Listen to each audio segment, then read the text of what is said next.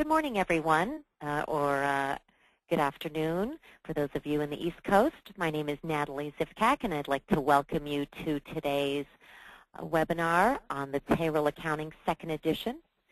We'll get started in just 1 minute. We'll let some other people join us here, and then we will kick it off. So welcome.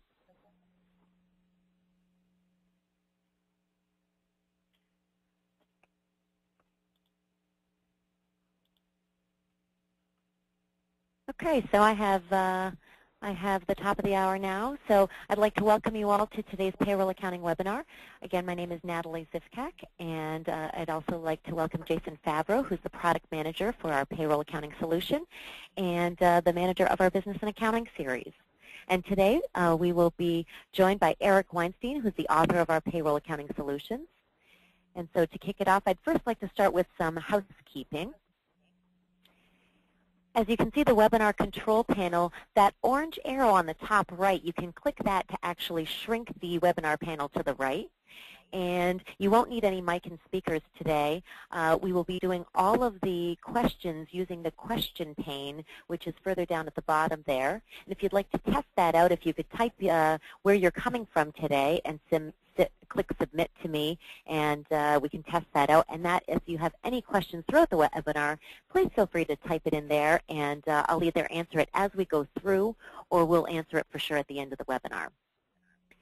And also, if you require any technical support, you can see the number there on the bottom of the screen. Please feel free to call in, and we'll be happy to help get you going. So to get started here, let me give an overview of what we're going to talk about today. This webinar is intended to give you an overview of our latest edition of the Payroll Accounting Solution, giving you a jump start on your evaluation for your classes. During the course of the webinar, we'll cover the content of the course, chapter structure, and key features, including various exercises and comprehensive projects. We'll also be introducing our brand new homework grader for automated assessment with this new edition. So with that, let me introduce our author, Eric Weinstein. Eric is an MBA and a CPA and currently an instructor at Suffolk County Community College. He graduated from Georgetown University and the Duke Fuqua School of Business with an MBA. He has received the State University of New York Chancellor's Award for Excellence in Teaching. And he is a practicing CPA while being the dad to twin boys who are a little over a year old, Tyler and Lucas. So he definitely has a busy schedule. So thank you so much, Eric, for joining us today and giving us this webinar. Thank you very much, Natalie, and thank you to everyone who's here at the session today. I appreciate you taking the time to take a look at our payroll solution, which we are extremely excited about.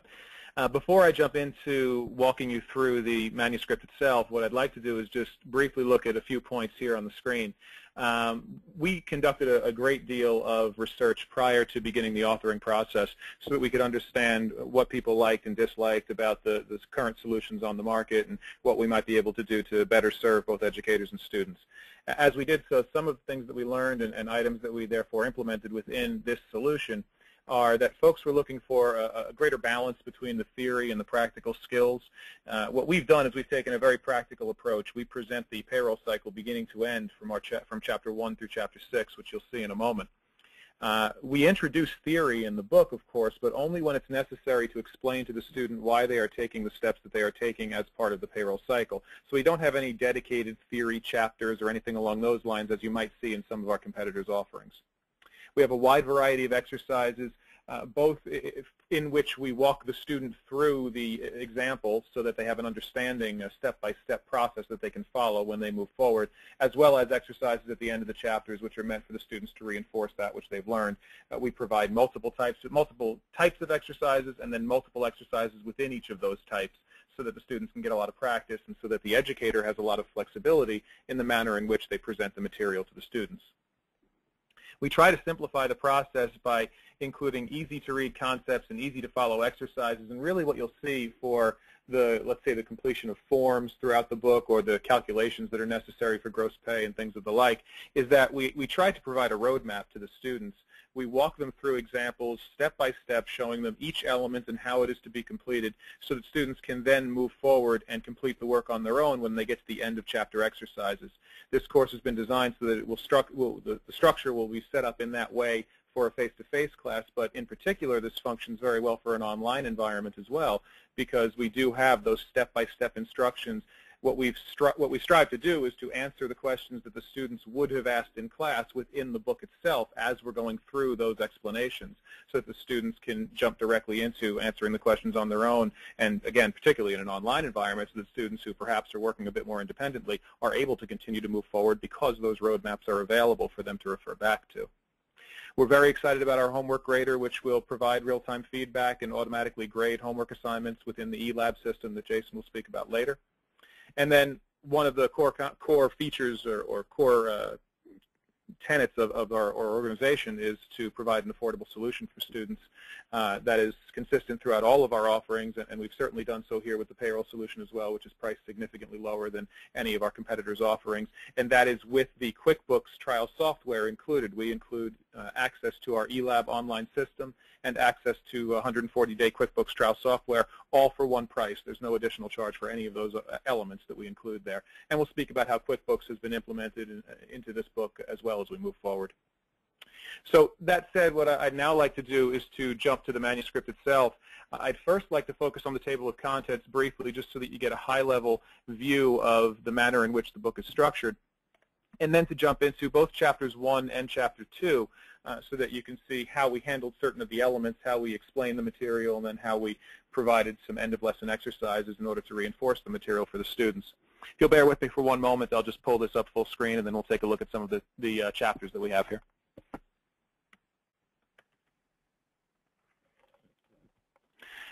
All right, so we begin in Chapter 1 with the processing of a new employee, and the idea here is that we want to look at all of those steps that are necessary for a business to begin hiring employees and or for an employee to begin working for a business. There are a number of forms that need to be completed for those processes to be undertaken, and so we focus on those here in this chapter. You don't really see a comparable chapter to this one in any of our competitors or in most of our competitors' offerings.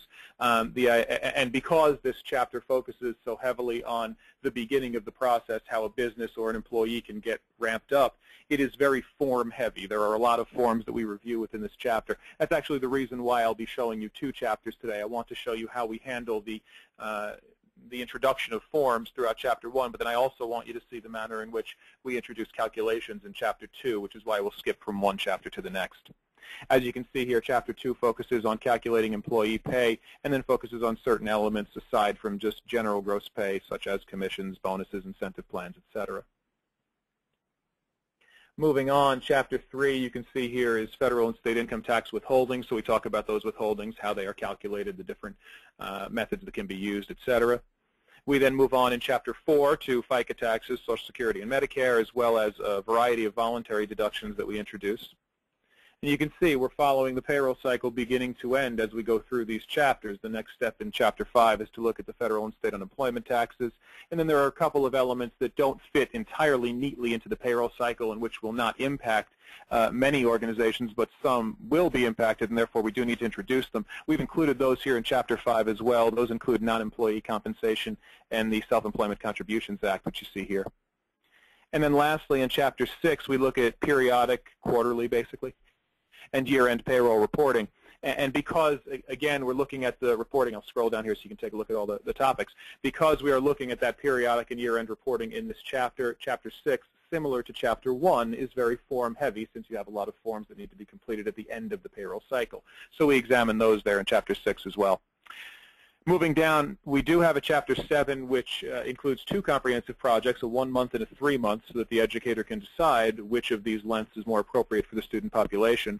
Those projects can be completed either manually using templates that we've provided, and I'll talk about those in a little bit, or they can be completed within the QuickBooks environment. So we'll speak about how that works a little bit later on. And then we have 3 appendices. The federal tax tables are included. We have a payroll tax calendar that we've included, and then we include state tax department websites as well. We don't get into state tax forms as we make our way through the book, but we do introduce state tax issues, and we want to give the educator an opportunity to assign exercises which will force students to learn more about their particular state's payroll tax forms, rates, etc. So we provide these websites, and you'll see a little later how we put some exercises in the text as well, which will encourage students to go to the internet and learn more about their particular state. Next, I'm going to scroll down and take a look at Chapter 1 so you can get a sense of the structure that is consistent throughout each of our chapters. So here's the first page, our chapter opener for Chapter 1, and you can see it's on the right-hand side we have some bullet points which identify certain of the items that we'll be discussing here in the first chapter. And then if I scroll down a bit more, you can see that we have a brief paragraph discussing, again, the contents of the upcoming chapter. On the next page, we have our case study, and this is a good item to take a look at. We've created a company, Lucky Ties Apparel, which we follow throughout the text. We go from chapters 1 through 6 and follow the employees of this company. And again, the idea is that we want to give the student a full picture of the entire payroll cycle from beginning to end for a single company. So we use Lucky Ties Apparel wherever appropriate in our examples that we provide in the chapter. And again, I'll show you a little bit later how that functions. But this is a company that we've created and that does follow consistently throughout. This brings us to our first concept section, which is the employee pay stub. Now, what we've done with these concept sections is to make them essentially short hits. They are 1.5 to 2.5 pages in length, typically. And the reason why we've structured them in that manner is, again, based on the research that we had conducted prior to beginning the authoring process. What we were told was that one of the great difficulties that educators were finding was that they were having trouble getting students to actually read all of the material in the text, and just keeping their attention was not the easiest task. And so what we've done to try to accomplish this is we've, again, created concept sections that are relatively short, and then we immediately jump into an example where we walk the student through the completion of whatever was just introduced.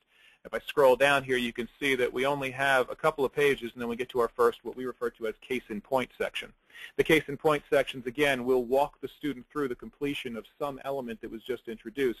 Now, in these first few concept sections in Chapter 1, since we're just getting started, we can't do much with these case in point sections other than ask questions and then explain a bit more on top of what had already been introduced, how these different elements function. So I'm actually going to skip through because these are not representative of what you typically see in the case in point sections.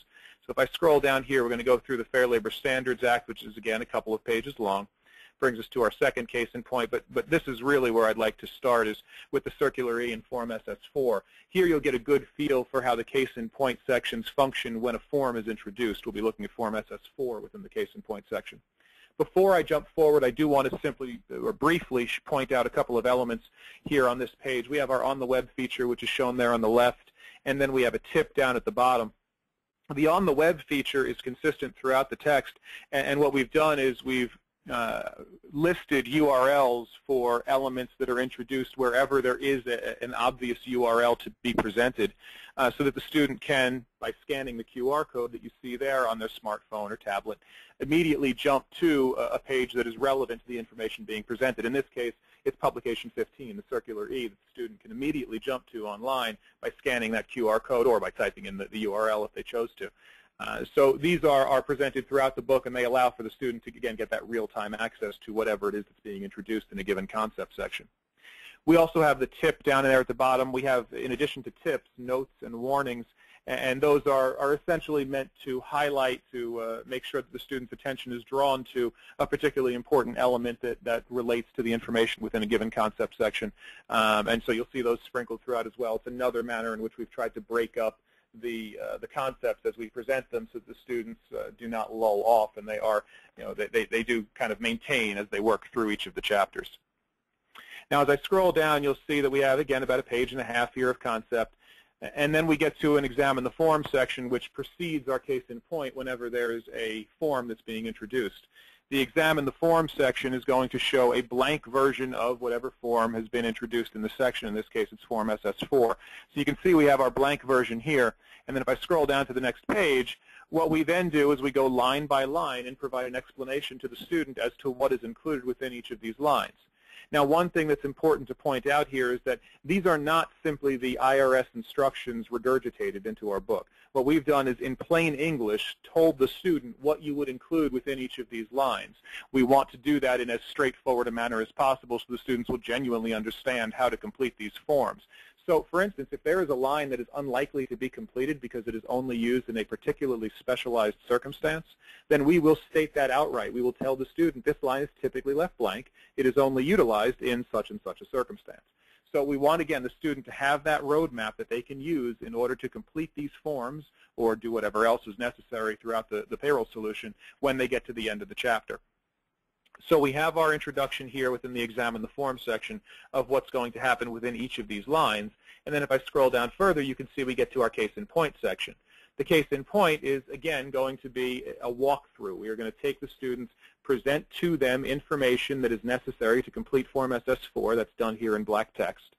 Then in blue text, you can see there are numbered sections. That's where we walk the student through the completion of the form. We give them instruction as to how the form is to be completed. And then on the subsequent page, we show, with those numbers pointing to each of the sections of the form to which we were referring previously, a completed version of Form SS4. So we take all the information and we give the student that roadmap so they have something to follow when they get to the end of the chapter and have to complete Form SS4 on their own. What I would like to do next is to skip forward to Chapter 2 so that I can show you similarly how these case in point sections function when we look at calculations. So if you'll bear with me for one moment, I'll jump to that page.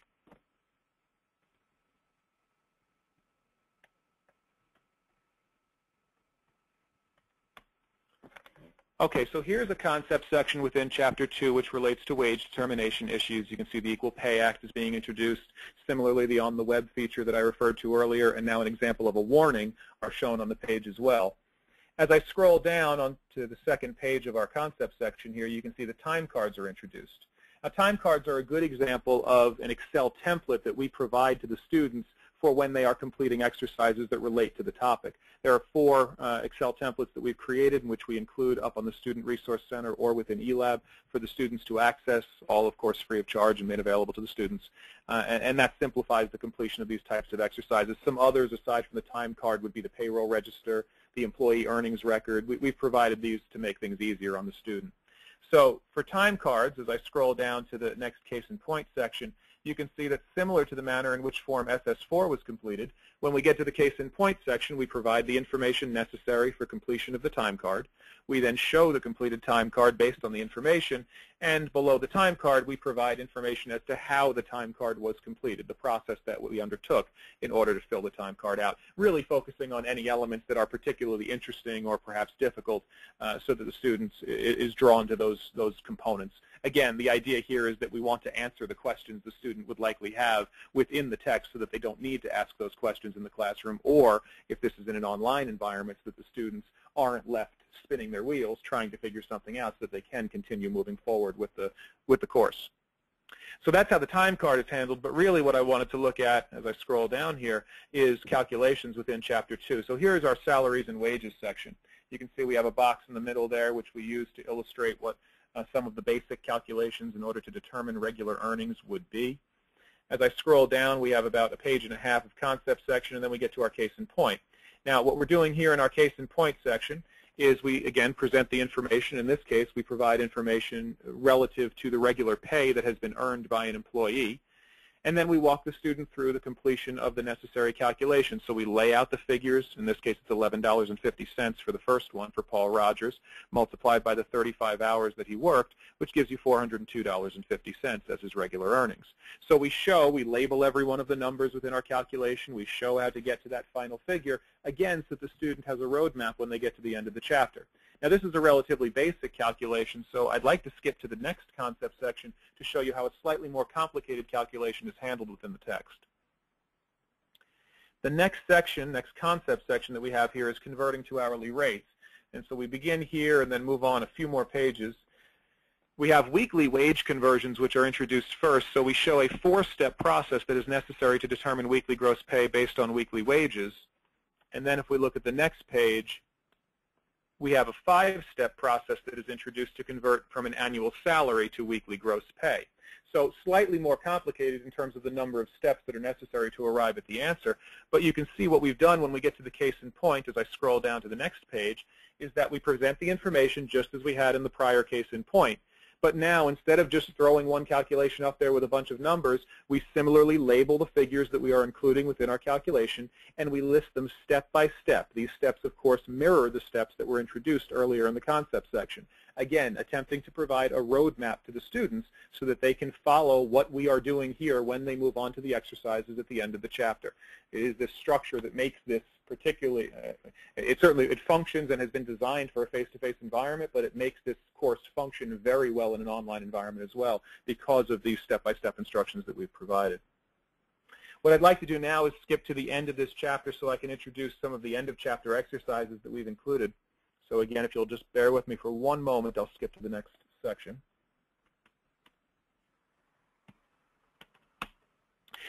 So at the beginning of our end-of-chapter exercises for each of the chapters, we have the concepts review section. This includes 10 true-false questions, and if I scroll down here, you can see the multiple choice begin there and continue to the next page. We have 10 of those as well. These multiple choice and true-false questions are both included within the text as you see here, as well as within the online environment, so they can be completed in either location. And as we move on, the next section is then practice set A. Now we have 2 practice sets that are included within the book, and in fact a 3rd practice set which is only online. These practice sets are meant to mirror one another, so we have a group of exercises within practice set A which essentially are meant to test all of the information that was introduced earlier in the chapter. In this particular instance for chapter 2, we have 13 practice set A exercises. Then we have practice set B, and practice set B mirrors practice set A just with different figures, circumstances, employee names, etc. So to give you an example of how that functions, if we take a look at the time card, practice set 2-2A exercise here, you can see that we provide all of the information necessary to complete the time card for 2 employees. As I scroll down to practice set B now, and as I do so, you can see that we do, in fact, have 13 exercises here in practice set A. As I scroll down to practice set B, you can see that practice set 2-2B operates in the exact same manner. We're provided with information regarding 2 employees, and we're asked to complete a time card. That's what all of these practice set exercises look like. They mirror one another so that you can, again, we've focused on flexibility for the educator to as great an extent as possible here. So you are able to assign, let's say, one of these for homework, or one of these, let's say, for classwork or group work, and another for homework, or one for homework, and then you could assign another in class and grade it. Anything along those lines. We wanted the educator to have a lot of flexibility, so we tried to provide as many exercises as possible. Now, these practice set A and B exercises can be completed manually here, or they can be completed online. The homework grader system will grade them automatically, and Jason will speak about that a bit later on. Moving forward, the next section that we have, and again, I'll scroll past the 13 practice set B exercises that we have here, is our continuing payroll problem. Similar to what we did in the chapter opener where we spoke about Lucky Ties Apparel and then followed that company throughout the first 6 chapters, we've done the same thing here with the continuing payroll problem where we've created TCLH Industries, another company, and we follow that company from beginning to end from chapters 1 through 6. So we're asking the student to complete essentially all of the steps that were introduced in chapter 2, but relative to this company that they follow all the way throughout. So again, they get to see that one company from beginning to end with regard to the payroll cycle. The next element that we have here is our critical thinking exercises, but before I introduce these, I believe that Natalie has a poll that she'd like to pull up. I do. Great. Thanks, Eric. One of the things that we'd love to hear from you is, do you currently assign projects in which the students are encouraged or required to perform the research over the Internet? Before we get into our critical thinking, we'd love to hear if you do this today. So I'll give you all just a quick minute to answer that. Great. Just a couple more seconds. Super. So it looks like 40% do today, Eric, and 60% maybe only a few or once or twice. Yeah, I would say that that's relatively consistent with the feedback that we received when we were conducting our research prior to the beginning of authoring. And what we wanted to do, again, was to provide as much flexibility as possible. So we've included these. They are the final element within the chapter, end-of-chapter exercises.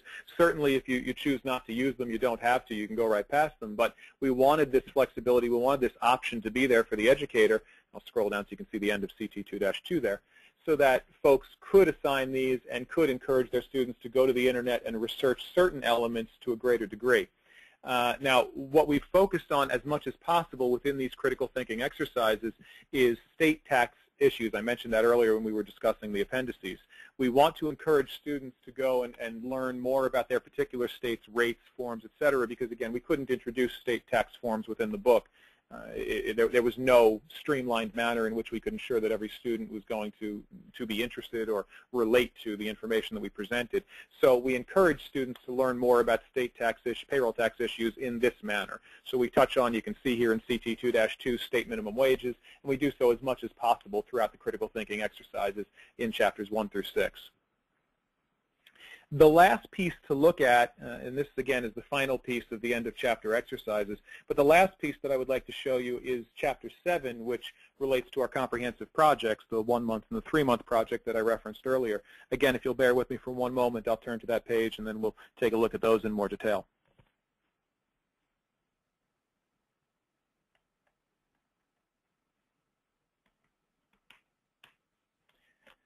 So our comprehensive projects, again, we have the 1-month and the 3-month, are designed to be completed either manually or through the use of QuickBooks.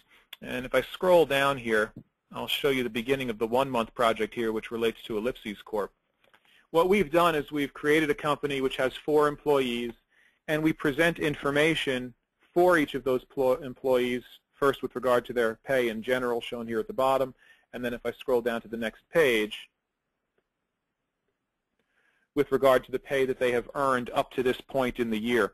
So we provide information for these 4 employees, in this case, since it is a 1-month project, for the first 11 months of the year. The student is then asked to complete all of the payroll cycle functions which relate to December, as well as all of the year-end reporting. That's why we've chosen December, so the year-end reporting will be included as part of the project. The 3-month project operates in much the same manner, except that we only provide the first 9 months of the year to the student, and the student is asked to then complete the final 3. Now, we can complete these, the students can complete these in a manual environment, so we have provided, as I mentioned earlier, Excel templates online for the students to use for items such as the time card, payroll register, etc. We also provide PDF versions of all of the IRS forms. The students can use those to complete all of the necessary forms for the project. Or, alternatively, the educator can choose to assign these projects in a QuickBooks environment. We've included with the text, with this payroll solution, 140-day trial access to QuickBooks for every student. There's a scratch-off item in the inside front cover that allows the students to access the QuickBooks software. And so educators can assign these comprehensive projects in a QuickBooks environment. If you choose to do so, we have already provided QuickBooks student files for you so that all of the payroll information leading up to either December in the 1-month project or the final quarter of the year, October through December in the 3-month project, has already been set up for you. So the student doesn't have to worry about creating those files. We also have created a user's guide so that the student can get up and running quickly. I'd like to show that to you, but before I do, I believe that Natalie has one more poll that she'd like to take. Great. Yes, Eric. Thank you. So while Eric is getting to the QuickBooks user guide, we'd love to know if you currently require students to enter payroll data into a software program versus doing things manually. So if you can give us your selection on that, if you use that today. Great, one more minute there.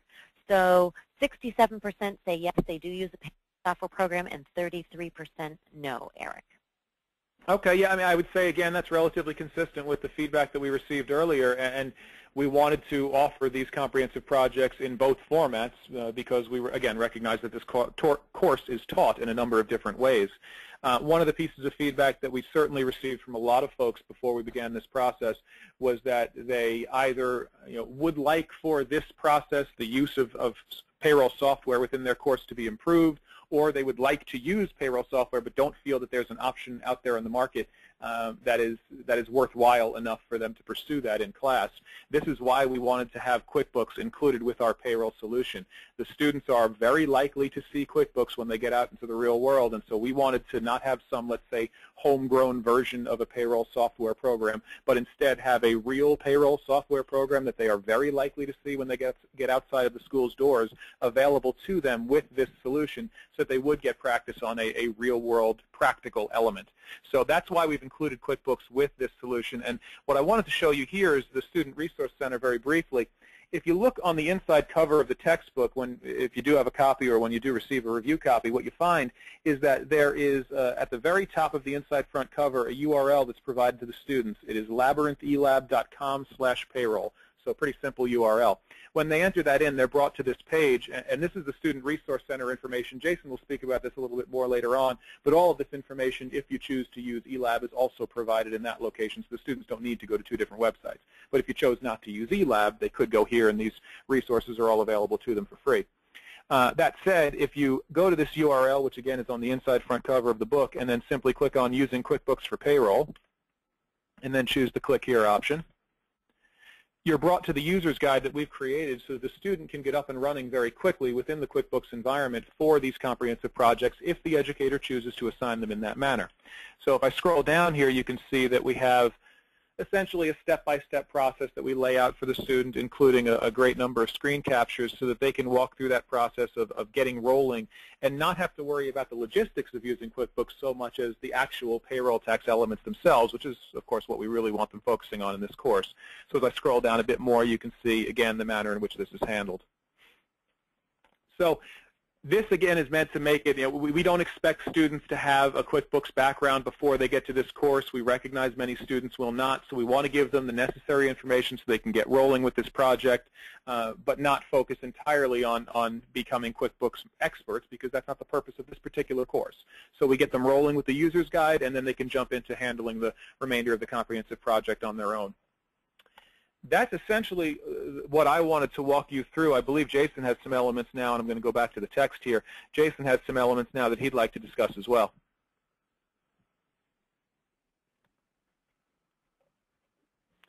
All right, thank you, Eric.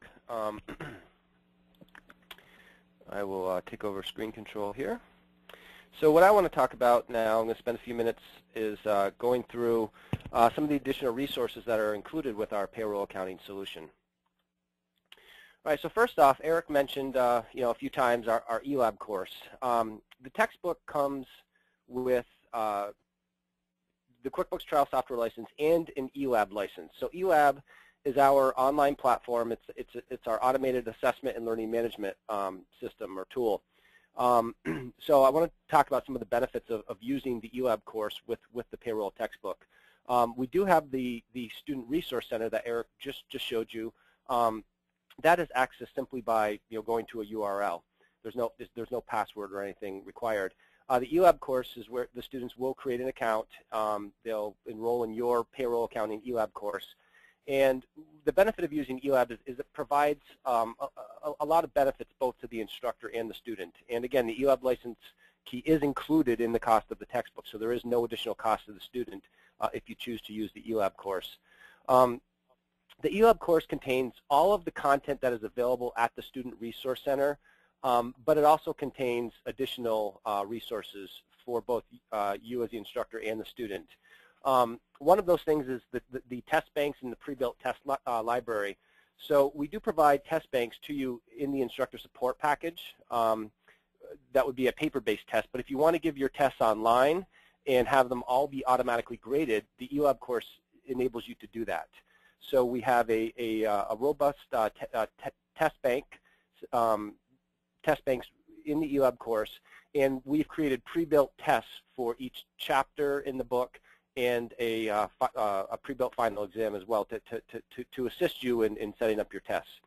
All of the tests, if they're taken through eLab, are all automatically graded, so we completely eliminate the grading of tests for you. The eLab course also contains a pre-built assignment library, so all of the end of chapter assignments from the book are already set up for you in eLab to make it very easy for you to assign these various exercises or projects to the students. Eric mentioned the practice sets, A and B, that are printed in the book. There is a third practice set C, that is included in the instructor support package and in the eLab course as well. So the eLab course allows the students to access that online. There are also video tutorials. That's not on my slide here, but we do provide some video tutorials per chapter for the student. There's 2 per chapter. And one of the videos will be a kind of an overview of the various topics that are going to be introduced in that chapter. And then the other one addresses specific topics that are either very important topics or more difficult or challenging topics. So we provide that additional resource to the students. And One of the new features of our Payroll Accounting eLab course for the second edition is the introduction of our homework grader tool, which I'm going to talk a little bit about over the next few slides. But what the homework grader does is it allows the students to complete practice sets A, B, and C online and provides feedback to them, and also everything is automatically graded. So we'll eliminate the grading of the practice set exercises for you as well. So again, the homework grader tool does provide that automatic grading, and it allows the students to complete the forms, the templates, and all the exercises completely online. And another nice feature of it is the Check My Work feature, which, as the instructor, you have the ability to enable or disable as you choose. So what that does is, as the student completes each exercise within the practice set, they can click a button called Check My Work, and that will let the student know if each of the questions or lines in the form within the exercise, if they completed those correctly or incorrectly. So it's a great study tool as well. And like virtually everything in eLab, we're all about providing flexibility to you as the instructor. So the Check My Work feature, you have the option to turn that on or off. So for example, you may want to enable the Check My Work feature in, let's say, practice set A in the chapter, but disable it in practice sets B and or C. So we provide a lot of flexibility to you as the instructor. So I'm going to just go through a couple slides here showing you screen captures of the homework grader tool and some of the exercises, just so you can kind of get a feel for what it looks like and how it functions. So this first screen capture here is of the assignment start page. So when you set up a practice set and assign it to the students through eLab, this is where they will start that assignment. So they'll come to the start page, and this is where they can start or resume an assignment. So the student does have the option to, as they're working through the assignment, to save it and come back to it at a later time and complete it. This is also where the student can view the results of the assignment and get feedback for how they did on that particular practice set, practice set exercise. This is a screen capture of the student interface once they're within an exercise.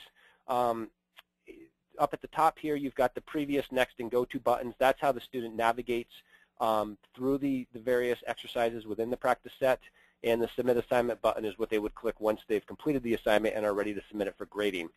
The three buttons below the blue bar, the calculator button, which is labeled A, we built in a calculator to the homework grader tool, so that if the student needs to perform some calculations, they can click this button and have a calculator readily available for them.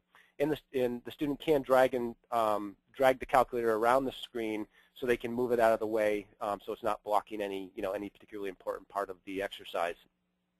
The next button to the right is the Check My Work button. That's what they would click if you've enabled that feature for that particular practice set. They can click that button. It will check their work for them. And then the third button, labeled C, is save the assignment. So that's if the student's not completed the assignment but they need to move on to something else, they can click that. It'll save the assignment where they're at, and they can come back to it and resume it at a later time. The next few slides are screen captures of some of the various exercises. In this case, the student's given a scenario, and then they must answer 3 questions about that scenario. And there are different types of questions. So there's a multiple choice followed by a question that asks them to determine the compliance with the Fair Labor Standards Act. And then in the third exercise or question within this exercise, they need to perform a calculation. The next exercise is an example of how we would provide the student with various scenarios, and they have to determine what type of pay period it would be and whether or not that scenario is compliant with, in this case, the Fair Labor Standards Act. This screen capture is an example of an exercise where the student has to fill out some kind of template. So Eric mentioned we provide various templates for the student, such as time cards, the payroll register, the employee payroll record. And this would be an example of how they would complete that type of template in the online environment. This screen capture is an example of a exercise where the student needs to complete a form, in this case the SS4 form. And we've worked very hard to make these forms as realistic as possible. We want them to mirror as closely as possible the actual IRS form that the student would complete if they had downloaded the form from the IRS website and completed it manually. This exercise would be an example of where the student is provided information up at the top regarding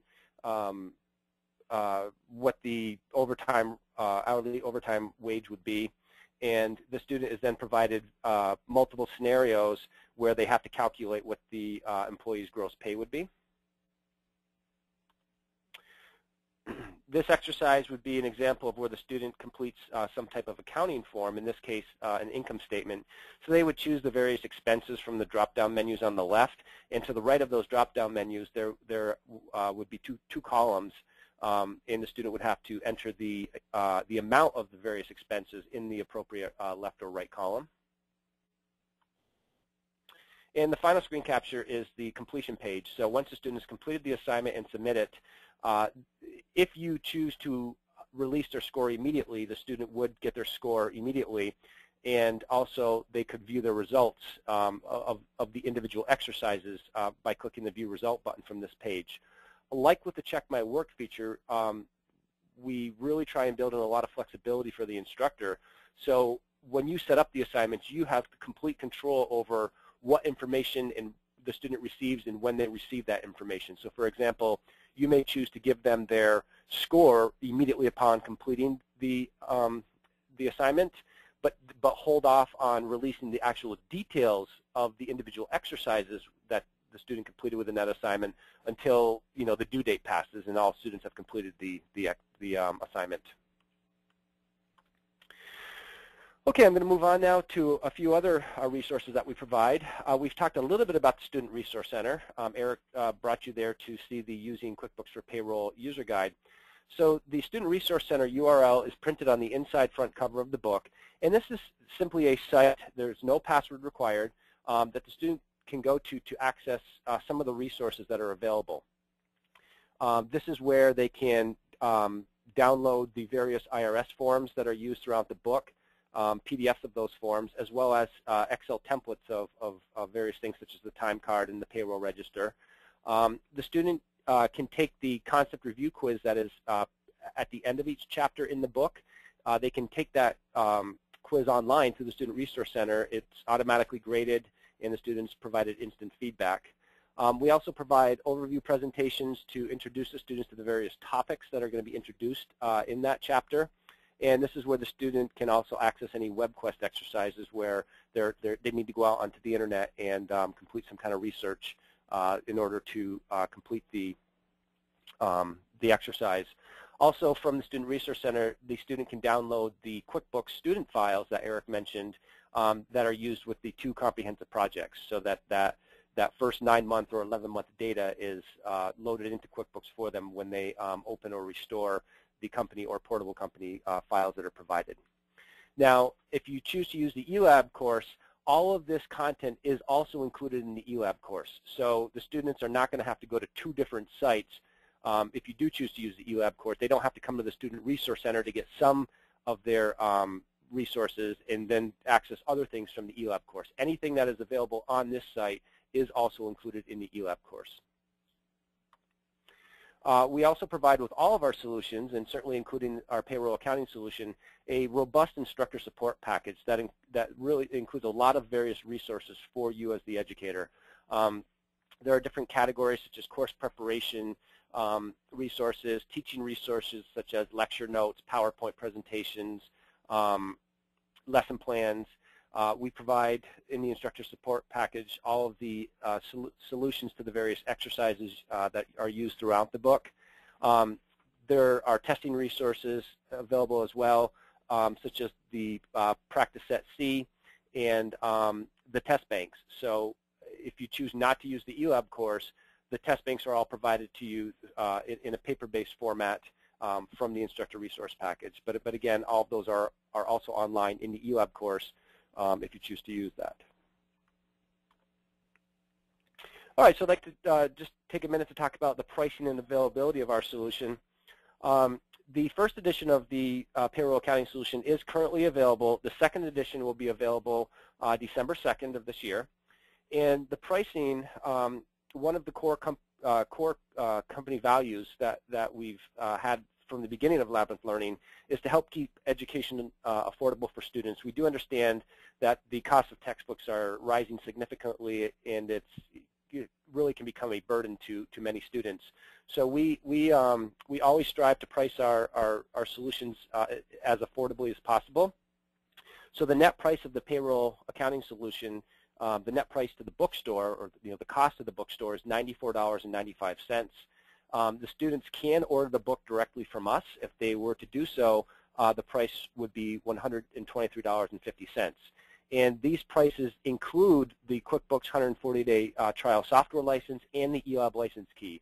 So we've set up the solution to have an all-inclusive pricing, so there's no add-ons. It's not, you don't adopt a solution, then, oh, if you want to use the eLab course, we're going to charge you this much more. Oh, if you want the software, we're going to charge you this much more. Everything is all included in this very affordable price. Jason? Yes. I'd like to answer a question by Rick so everyone can know also. Both the first edition and the second edition also have an enhanced ebook option, and that ebook price is $74.25. So the students do also have that electronic option. Yes, thank you for pointing that out, Natalie. And the ebook option, like the print option, does also include the QuickBooks license and the eLab license key. So in either option, everything is all included. Okay, if you'd like more information about this solution or any of our solutions, you can visit our website at lablearning.com. If you register as an educator, that will allow you to view an online book review of any of our solutions. You can review the entire book online. You can also order review copies or desk copies from our website. And by logging in as an educator, you can download the instructor resources that I just talked about a moment ago. If you don't know who your sales rep is and would like to contact them, you can find their information from the website. And at the bottom, we've provided Eric's email address. As the author, he's very interested in hearing your feedback, your comments on the solution. So his email address is listed here, and we do encourage you to contact him to provide him any feedback or ideas that you may have on how we can improve our solutions. Okay, and again, I just want to summarize what's included in the payroll accounting solution. You get the textbook, the various templates, accounting templates such as the payroll register, the time card, and so on. You can links to download all the IRS forms and publications. The eLab license key with the homework grader technology is included, as is the QuickBooks trial software to be used as your payroll software for the 2 comprehensive projects. Students have access to the Student Resource Center, and as the instructor, your instructor support materials are always included free of charge with any one of our solutions. And before we get to questions, just some next steps you may want to consider. By going to our website, as I mentioned, you can order a review copy of the first edition. You can also pre-order the second edition that will be available in December. You can check out the student resources by going to the Student Resource Center. That URL is provided on the inside front cover of the book.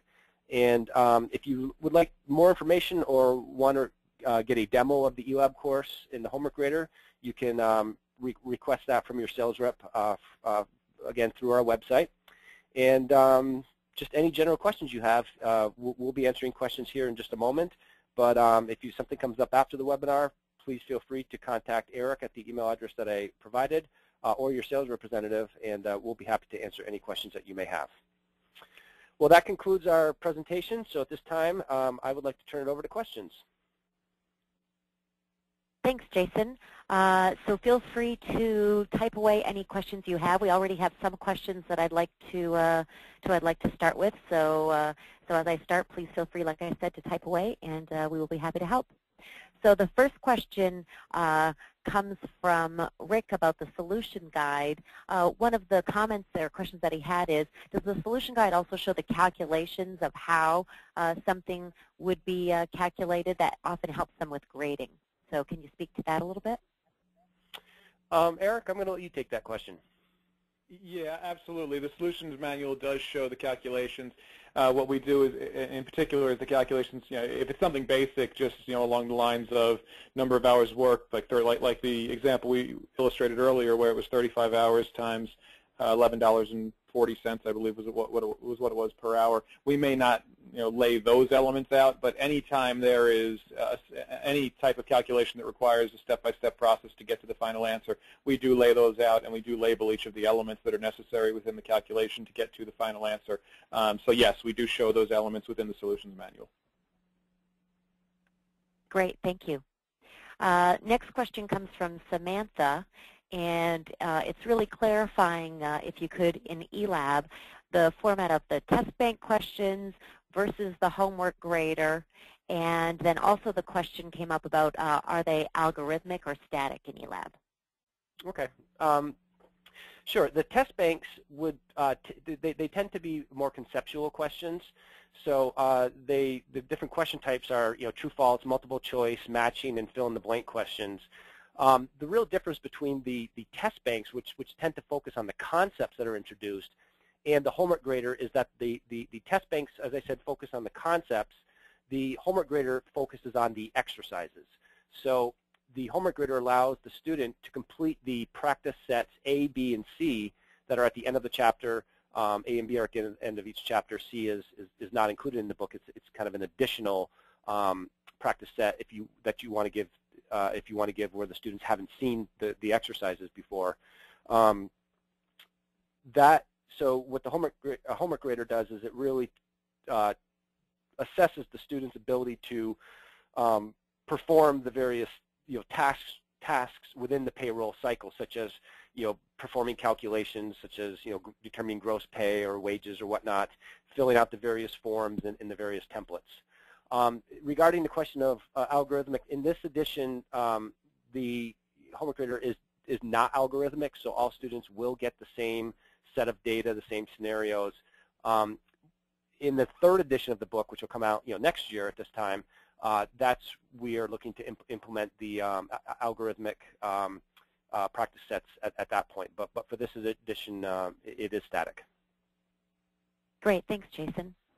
Another question by Rick. Is it going to be an issue, or do you foresee that sometimes the student answers for that homework grader might be off by cents due to rounding or something like that, or how have we addressed that?